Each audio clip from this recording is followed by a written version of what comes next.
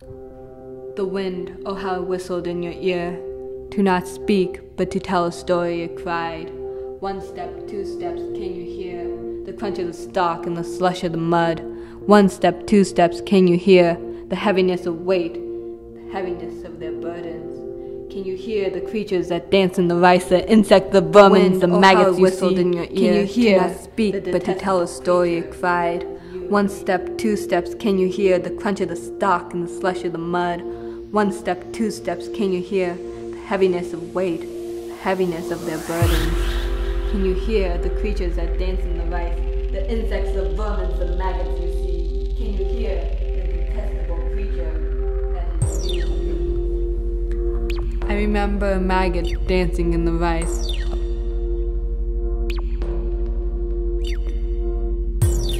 Of course, nobody wants to deal with a maggot, but nevertheless, there is a maggot. Are the cruelest companions to have. Yet they can be so wonderful too, like a midnight sky. They're all so different.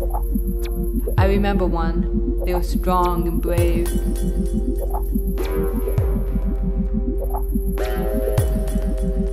It had hair that shined. It was dark like night. It had eyes that were sad.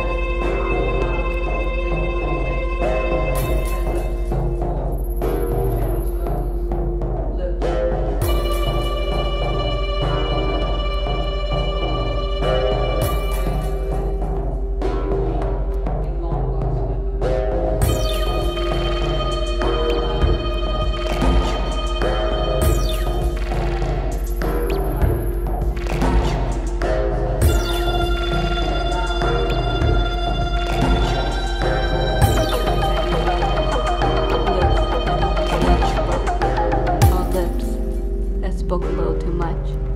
I remember it like a dream, a long-lost memory.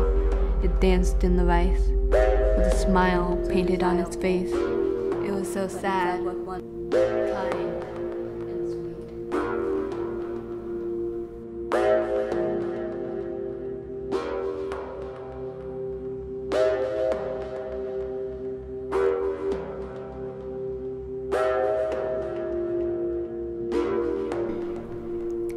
It was beautiful, like a doll.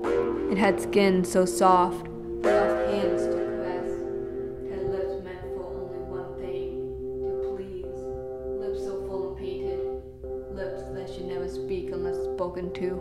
Oh, how that was the sweetest sound, the silence of one's property. For a body to only be consumed, to truly live, all it had to do was give, more than a tryst and receive a ring. To take a name was to be given life. Have you ever seen a maggot die, leading the fox to run and play? To the spirit of the that all a maggot needs, the living and the dead, blamed and loved. In the end, it was neither cruel nor kind. Like a fox spirit, it danced, even when the crimson no longer flowed. It was beautiful.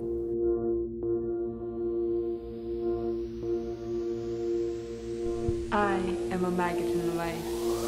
That is my name. My name refers to the burden of girls and the preference for sons. I am a burden because my parents feed me, but then I'm going to marry off and take care of my husband's family.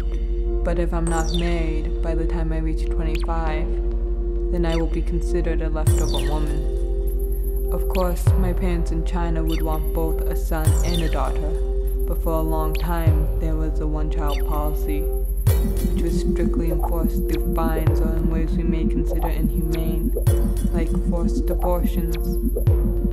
Here I am, a maggot in the rice.